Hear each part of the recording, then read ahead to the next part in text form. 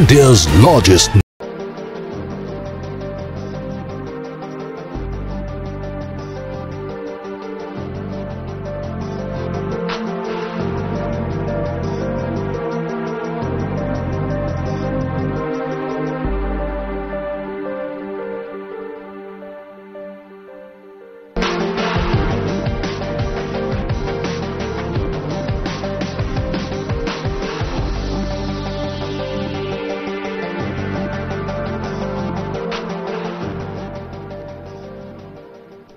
That visual that we just came out with, ladies and gentlemen, of that soft landing of the Vikram lander, that is that moment in space history for India. We have already achieved far more than what we set out, but that will set us apart and perhaps ahead. Let's just quickly go across. We want to see that moment. There is not going to be another, there's not going to be a third camera, but the Pragyan rover will show the Vikram lander, and the lander will show what it's watching as it comes out, and we are hoping to get those pictures very soon. But Deepa, phenomenal work, and I think it's a great moment, you know, and you are at a space which is buzzing. So across India, people watching this broadcast inside planetariums, they may be getting a little eager about and anxious about, ye kab bajega, when will it be 1:53, it is only 1:02 a.m. But it must be as broad as daylight for you early morning, because that's the kind of buzz you're feeling around you at ISRO.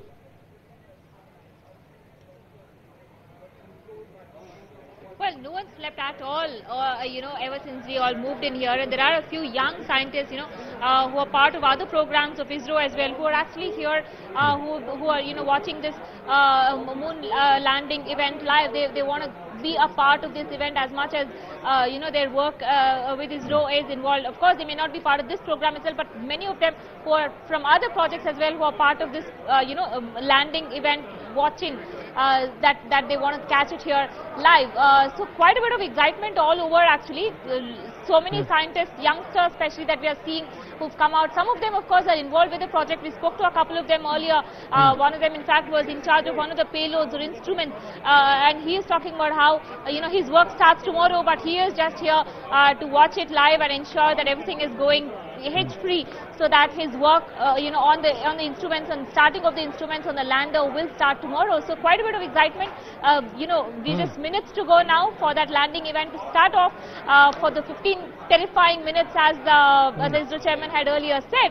And yes, the next 15 days, of course, will be the journey of this lunar craft itself and the landing on the moon's surface. You interacted with a lot of the school students, didn't you, as they came into Bengaluru, touchdown from Bengaluru from across various corners of India. What was the experience and what were they expecting? And in a short while, I'm given to understand, in inside of 27 minutes, we'll have the Prime Minister coming to to ISRO.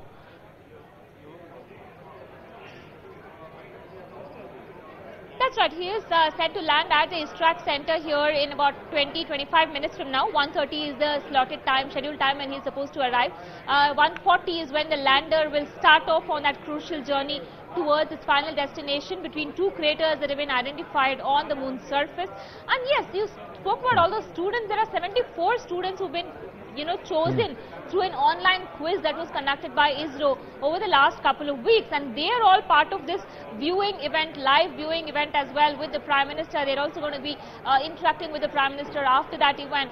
But many of them talking about how excited they were, because this is like something that they had never dreamt of. They, of course, attempted that quiz because so many of their classmates and other batchmates were attempting. Many of their teachers were encouraging them to attempt that quiz, but they never expected that they would actually win a place to watch this moon landing event. And then they were very excited, because this is, you know, overall the scale of this campaign, of this project itself, is one thing that has got a lot of them interested. Maybe they all may not become rocket scientists tomorrow, but certainly it's kicked up some amount of curiosity and interest you know, to ensure that they pursue something in basic science research, something that gets them, you know, connected to scientific research in India, and perhaps make their own waves maybe 10 years from now.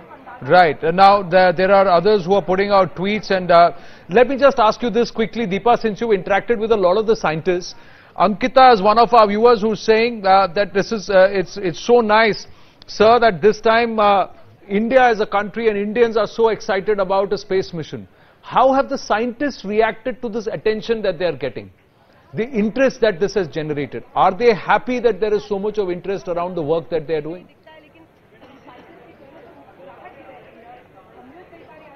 Well, okay, there are two aspects to it. One, of course, is the scientists who are deeply involved in this project. They're a little nervous, yes, they're a little tense, but then they're also quite confident that so far everything has been hitch-free. They have done their tests and their quality checks all over again and again. They've checked on the health of the parameters on the lander and the rover. They're quite confident that they will be sailing through with their mission. As far as, a few other scientists we spoke to. Look at the visual behind you. Just look at the visual behind you, Deepa. Are these the school children? Long-term programs. They don't happen in a year or two. They take... Deepa, the visuals behind you on the screen, are these the school children? Or they just moved away? They just moved away. These are of these are of the school children who... Yeah, there they are. Yes, these are of the school children who are all set here to watch this.